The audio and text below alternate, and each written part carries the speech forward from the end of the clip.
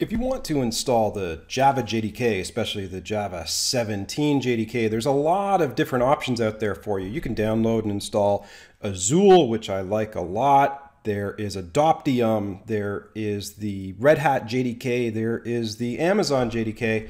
But you know, Oracle owns the Java trademark. So a lot of times when people talk about installing Java, they're interested in installing the Oracle version of Java. So how do you do it? Well, you mosey on over to the Oracle Java download site. I'm just going to do a Windows install, and there's a few different options for doing installation. Perhaps the easiest is just to download the archive and then set up Java Home pointing to where you extract the archive. But there's also an MSI installer, and that will step you through the process of doing the download. And I kind of like installing the Java 17 long-term support release using this MSI. See that it's 151 megs in size, so we'll give it just 4 more seconds to download. I'll open up that downloads folder and right-click on JDK 17 and click install. This is going to open up the MSI Windows installer for JDK 17.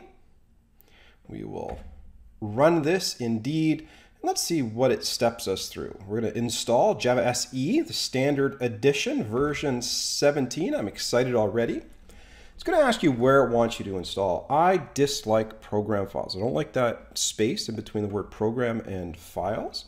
I also always like to just put the JDK somewhere that I can find it. So I just like to install it right off the root on my own personal machines. Although maybe there's a tools directory or something like that if you're working on a production server or something like that. But if you have rights to the C drive, install it. Notice the name JDK-17. You don't want this to get confused with Java 7, which was actually JDK 1.7. So underscore JDK-17 looks good to me. I'm going to click OK. Click the next button. Maybe even come over here and look at that JDK 17 right there off the root of the C drive. Now it says, hey, there's some next step tutorials that are available to you. Are you interested in them? I am not, but I'll click next steps anyways. And yeah, it's just going to send me over to the Oracle documentation site. But I know all about Java, so I don't need to go there and look at the documentation. And since I know about Java, I also know that, well, if you've installed Java, you gotta configure the Java Home directory, the Java Home environment variable. So you can see right here, it's been installed to underscore JDK 17. I'm gonna copy that folder. Sometimes people aren't sure if Java Home should be set to the bin directory or just to the root of the JDK 17 install. It should be right to the root of the install. And on Windows, to configure those environment variables, you can just type in system into your search window. I believe it's this system applet right there that I want to configure. I click over on advanced system settings. A systems property window will appear, allowing me to configure environment variables. And I'm going to add a systems variable. Call it Java underscore home and point it right to JDK 17. Click OK. Now Java Home has been configured.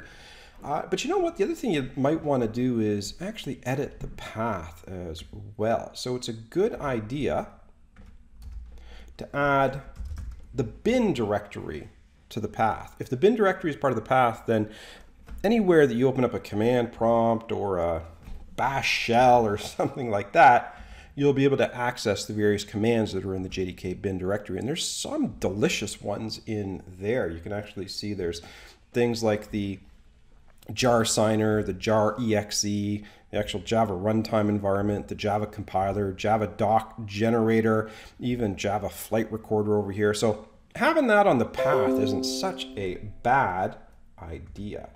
Okay, now I've set the path, I've set Java Home. Let's now see if we can open up a DOS prompt or a command prompt. And can we echo?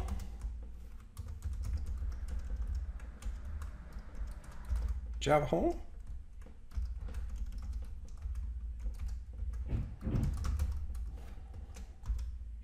There we go, JDK 1.7. And if I type in Java -version, there's only a single dash there.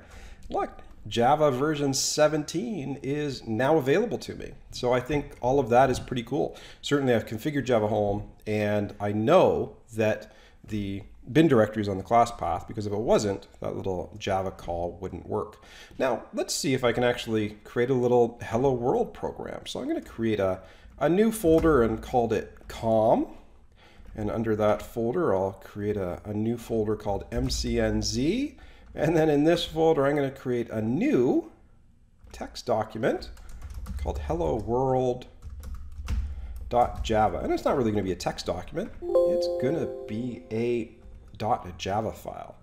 I'll open that up with good old Notepad++ and maybe even write some Java code. So it's the package com.mcnz, because it's in the subfolder com mcnz. And let's see, what else should I do here? Public class hello world.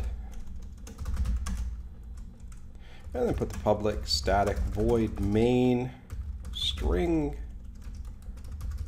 args in there. And do system.out.hello world.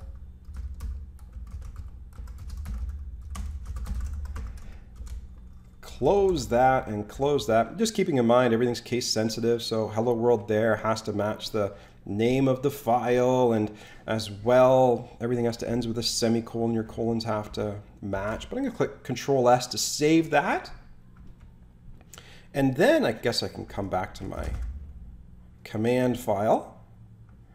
I'm going to have to move into that JDK 7 directory there. So let's do a little navigating around.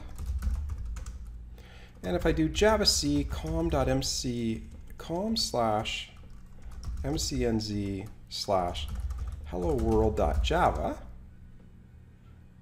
notice that a hello world.class file gets created. So we've compiled that into Java bytecode. And if I run it by using the Java command,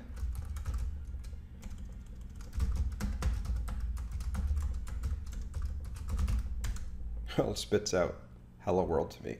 And there you go. That's how easy it is to install the Oracle JDK, specifically JDK 17, the long-term support release. So that gets Java installed. That's how you configure Java Home on a Windows machine. And that's also how you add the bin directory to the path of your Windows installation, so you can take advantage of things like the Java compiler, the Java runtime command, and all of the other goodies that are packaged inside of that Java bin directory.